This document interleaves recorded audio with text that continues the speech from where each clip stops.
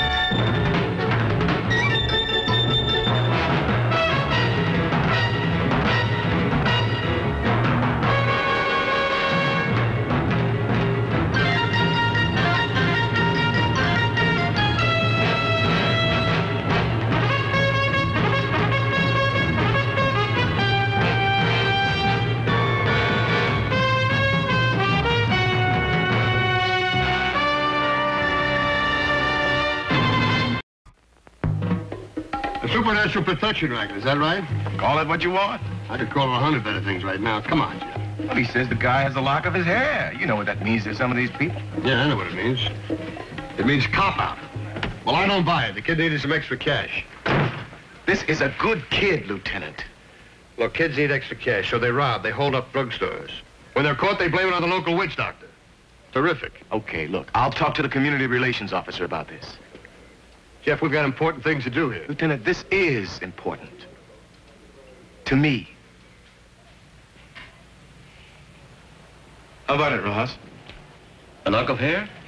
Sure, it's possible. If someone had a lock of hair, some fingernails, they could threaten you. I know it could happen, but does it? That's important. Well, I don't think there are many people in the neighborhood who believe in it anymore.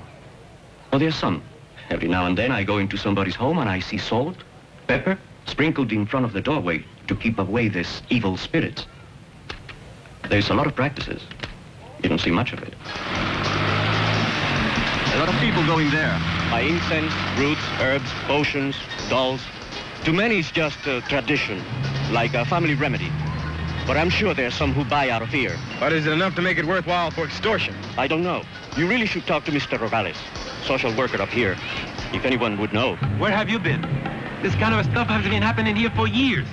All of a sudden, you pop up out of the sidewalk and say, hey, what's happening? We're involved in a lot of other things. Besides, most of the people I know up here don't practice these kind of things. Most of the people up here don't have anything to do with it. And the ones that do keep their mouths shut.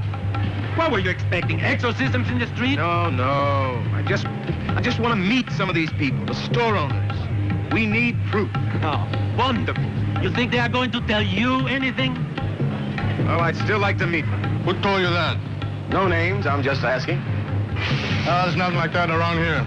Who believes that stuff? And what do you think we are? It's nothing personal. I just wondered if anybody had approached you. Nobody. Nothing. No, nobody. Oh, what's that over there?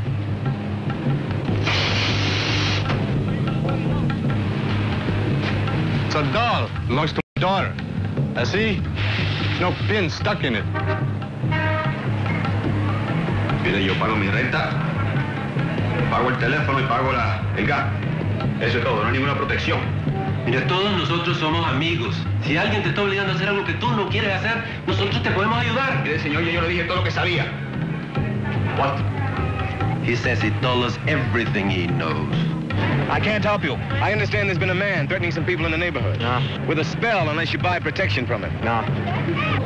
You haven't heard anything about him? I don't hear anything, man. I'm busy. Are you satisfied? Lieutenant, Puerto Rican couple wants to see Jeff. They heard about you through Julio. Send him in. What happens if you don't pay? He would put a curse on us. Who? What's his name? Mr. Fernandez. Mr. Diego Fernandez. No, Jaime, por favor, no le digas nada. Por favor, no le digas nada. What's the matter? It's the curse. He will curse the unborn child if we say anything. Now, look, no one's going to harm you. Now, you've given us his name. All you have to do is testify. No, no more. My baby, mi niño. No, mi niño, por favor.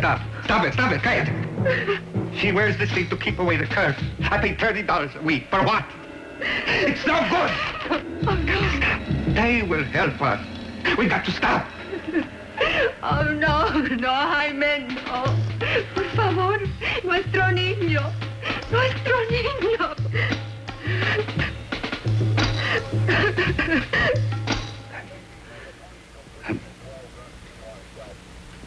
I'm sorry. I cannot say anymore. I cannot testify. She's afraid about the baby. Now, you've come this far. Now, you know he won't hurt you. I know it, but my wife, she's afraid. I can't. I'm sorry. I'm very, very sorry. Well,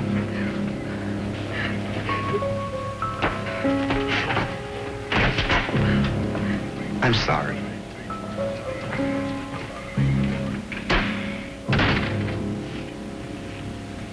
He's sorry.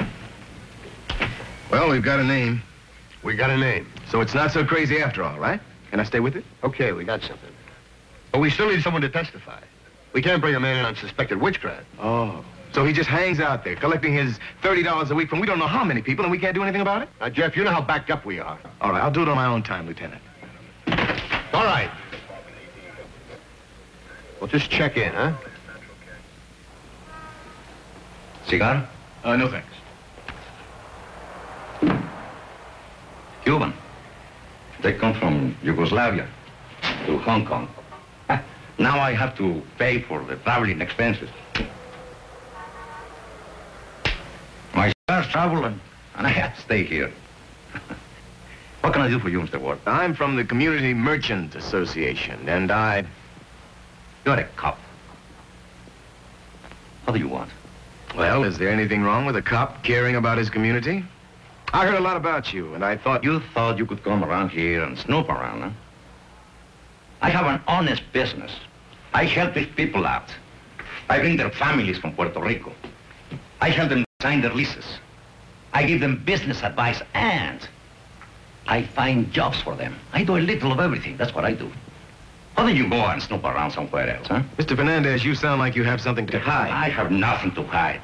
I don't like police. I live in this neighborhood for 35 years, and I learned a lot of things. And now I make my living from those things I've learned. I give people advice. And the very first thing I tell them is to mind their own business. How I make my living is none of your business. You better go out. Why don't you make me disappear? That's more in your line. Get out.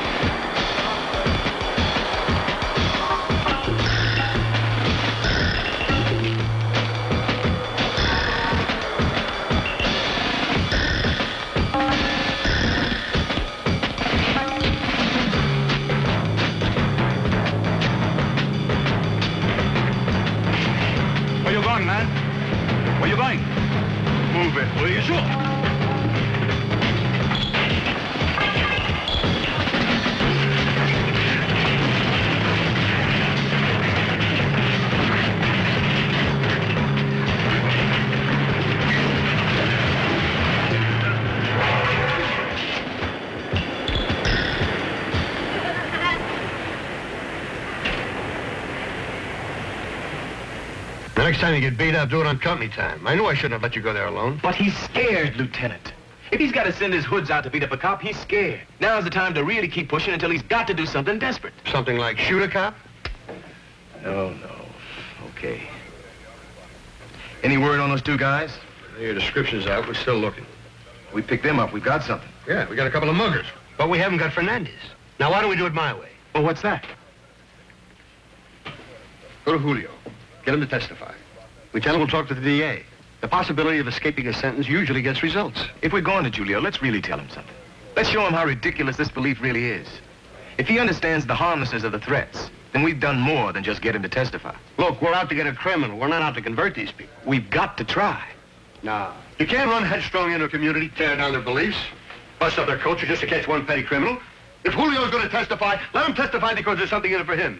Because he knows no matter how he's harassed, we'll protect him. But we can't protect him against evil spells. He knows that. You want to know what's busting up his culture? His supernatural beliefs. The beliefs that we don't want to deal with are keeping him in the ghetto. And the longer he believes these kind of things, the longer he'll be susceptible to extortion, to anybody who wants to take advantage of him. And the longer it'll be before he and his people can get over this kind of thing. The only way to get rid of Fernandez is to get Julio, to get the community to drive him out by refusing to believe. And you want to liberate the whole community. You want to enlighten them. I want to try. I know this is difficult for you to believe. I know your mother raised you to believe these things, but you're different, Julio. Your friends are different. Most of them don't believe in these spells. And so Fernandez can't threaten them. Fernandez is tricking you, man. He has no spells. If he did have them, why didn't he use them on me? Instead, he had to get a couple of his goons to rough me up. There are no such spells. And if you testify against Fernandez, I promise you'll find out for yourself. Well, trust me, Julio. Well, Julio. How are you, Jaime? My wife had her baby last night. Hey, congratulations. What for? The baby was born dead.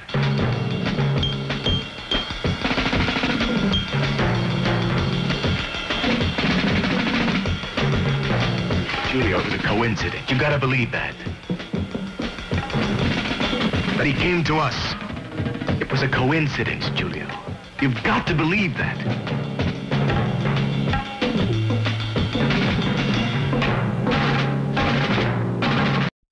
He put a spell on the baby. And the baby is dead. You told me it's a coincidence. An accident. Okay, you believe that. Well, I can't take that chance. Not with my life. All right, Julio. It was no accident. The spell really worked. I believe it.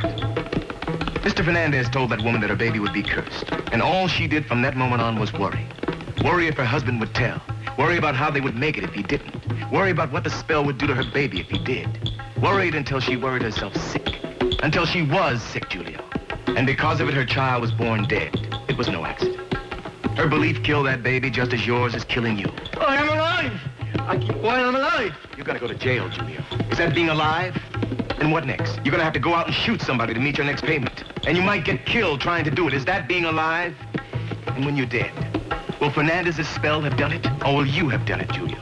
With your own spell of ignorance. Listen, I'm gonna make a deal with you. Now, the hearing for the robbery is coming up. We're gonna do all we can to help you. We're gonna talk to the DA. We're gonna try to get your sentence reduced. More if possible. If you testify against Fernandez. Do you want to spend the next few years in jail, huh? You'll be in jail and he'll be free, exploiting your friends and laughing at you. I can't. I'm afraid.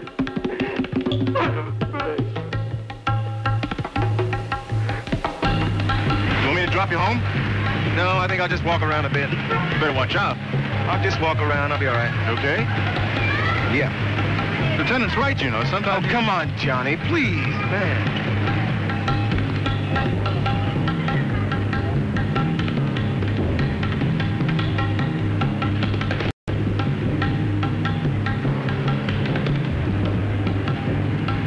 Good afternoon, Mr. Ward. Fernandez, bringing home some roots and herbs to boil up, huh? That's right. I just got a full shipment of magic dust, and I'm going to sprinkle it around. I don't think your spell's gonna keep anybody quiet for much longer. Listen, you. What I told you the other day still holds. There is free enterprise in this country. I built a good business. You stay out of it.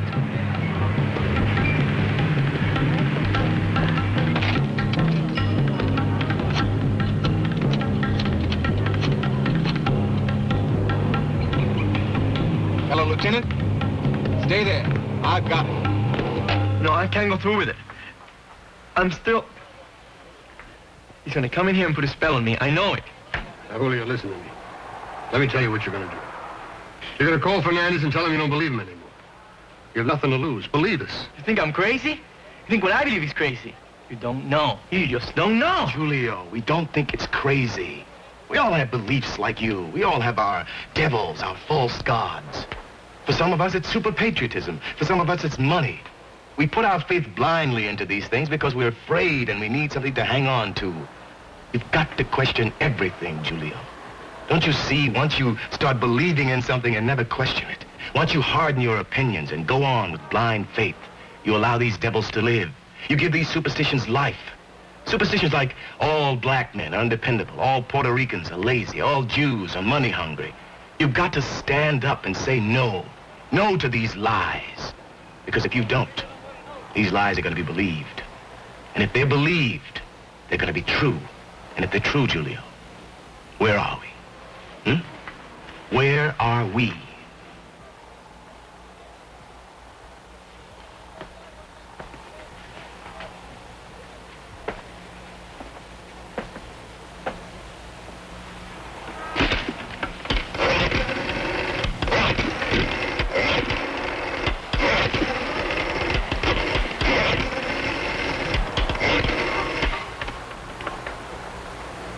Mr. Fernandez.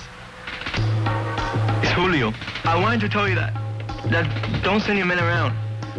We're not paying anymore. I'm not afraid of that. We're not paying.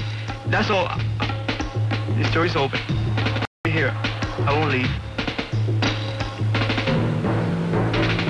Bye. He said his belly's on. Hola, Julio. Hola. How's your mother? Fine. I guess the mixture I give your mother has done some good, huh? I guess. Julio, would you like to tell me again what you told me on the telephone? Well, I don't think I'm going to be able to pay you anymore. You don't think? No, I know I won't be able to pay you anymore. Well, I guess business is no good. How about if I reduce your fee? You give me $20 a week. That'll be fine. No, I can't do that.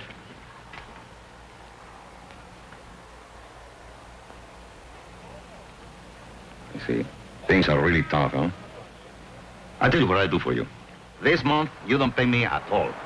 And then next month, when business is better, we start again, huh? Give me one of the best cigars. Give me a $1 cigar. No. I can't have a cigar? No. No more payments. No more. Ever. This month, next month, no more. Julio, I'm warning you.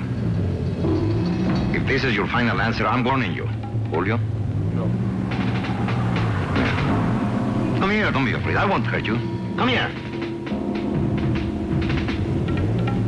Julio, if this is your final answer, there's only one thing I can do. Tu cara.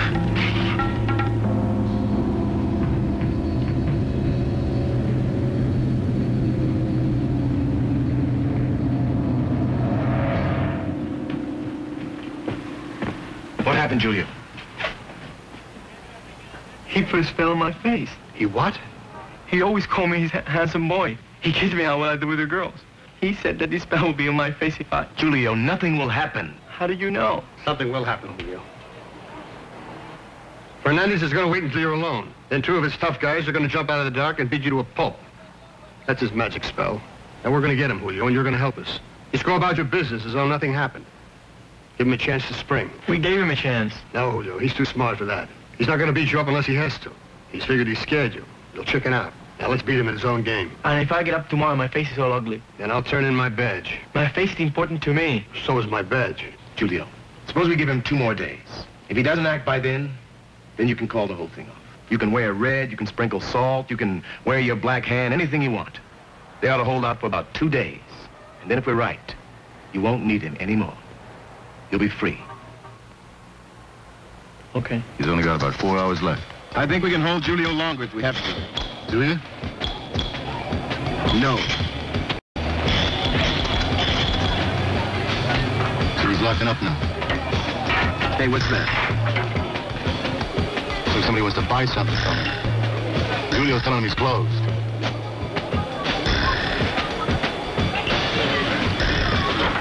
Hey, looks like he's going to open up for him. That's it. Let's go.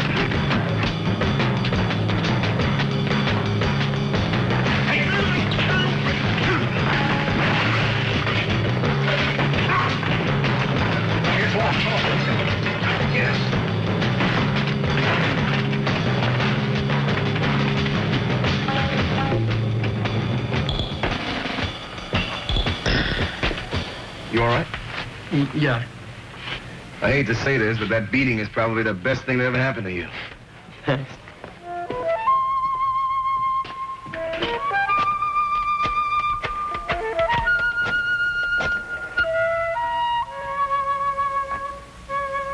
Hello, Lieutenant. It's Jeff. Would you believe I have two of the devil's advocates for you? Right. Okay. Well, Julio, our men are out picking him up now. Unless he's pulled a disappearing act. Well, we got a new potion they're mixing up down in the lab. One quick spray and he's back. You sure you can face him at the hearing? Oh, yes. Anything I can do to help. As soon as I tell my friends, I think you have a lot of people to testify. As many as you can get. I'm going to have a man posted with you for a while. Fernandez may have friends. We want to be safe. Well, I'll be okay. Well, we just want to be sure.